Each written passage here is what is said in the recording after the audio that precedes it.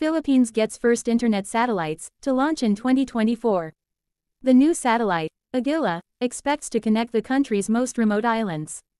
In a bid to improve connectivity in far-flung areas, the Philippine government signed an agreement to purchase the country's first internet satellites. In a statement, Philippine President Ferdinand Marcos Jr. said the government partnered with Astranis Space Technologies, a company which specializes in building small satellites for broadband connectivity. Astranis, and another satellite service provider, Orbitz, have collaborated for the deployment of micro-GEO satellites dedicated to the Philippines. Astranis and Orbitz joined forces to bring internet connectivity to unserved and underserved areas in the Philippines. This partnership will help bridge our digital divide and foster our digital transformation, said Marcos during the recent signing ceremony.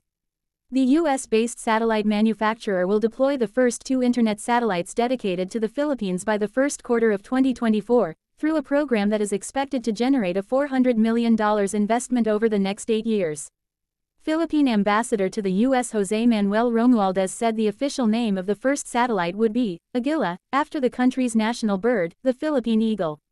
The selection of the name Agiila holds deep significance, embodying the project's unwavering commitment to connecting and empowering the Filipino nation through the expansion of access to the digital world, the statement read. The launching of the micro-GEO satellites is expected to provide internet service in the Philippines, covering up to 10 million users and 30,000 barangays.